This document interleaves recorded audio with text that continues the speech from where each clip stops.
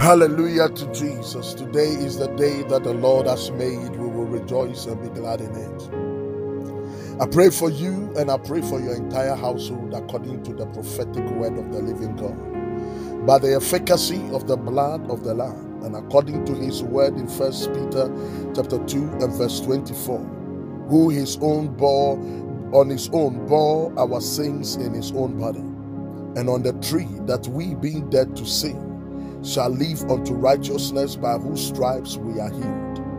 In the name of the Lord Jesus, I pray that may the hand of the Lord preserve you, may the hand of the Lord protect you and protect your entire household. In the name of the Lord Jesus Christ, today I pray that God in his infinite mercy will remember you and remember your entire household. His grace shall speak for you. It will bless you above measure, and it will cut off every limitation that draws you back. Your battle with poverty is over. Your battles with sicknesses are over. Your battles of shame and ostracization is over today in the name of the Lord Jesus, by the redemptive blood of the Lamb. Your doubts over your coming miracles shall be settled in the name of the Lord Jesus. Today the Lord will settle every controversy concerning your life. God will calm every storm that is raging against you and that is raging against your destiny. He will calm it down for you in the name of the Lord Jesus. This week I pray that may the hand of the Lord preserve you, may the Spirit of the living God be your reward.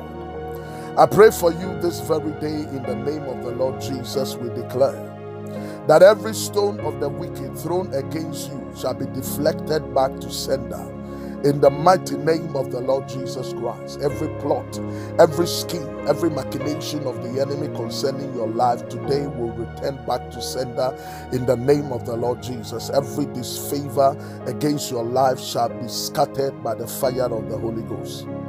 The pit of the enemies shall swallow their diggers in the name of the Lord Jesus. Decision of your enemies against you shall backfire. Owners of evil load shall carry their evil load themselves in the name of Jesus. Whatever they have planned, whatever they have purpose against your life this very week, it shall be destroyed in the name of Jesus.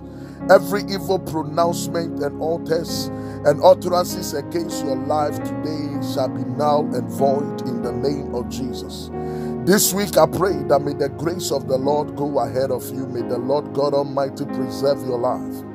This week I pray by the covenant of the blood of Jesus that may the Lord preserve you and preserve your entire household. May the Lord defend you against the terror at night. May the Lord defend you against every schemes and every plans of the enemy. Today the light of God shall shine upon your path and you shall be led by the glory of God.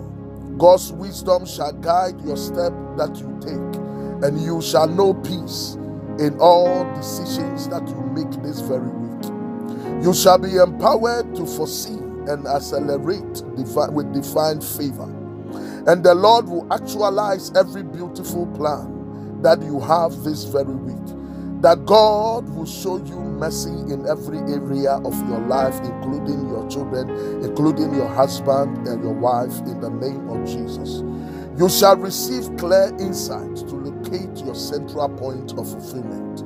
Every satanic foundation of shame, struggle, and failure in your life shall dry up this very day. The Lord shall channel steps of victory into your path. You shall grow beyond your present level. You shall increase in every side. Your hindrances on your way to success today shall be crushed by the fire of the Holy Ghost.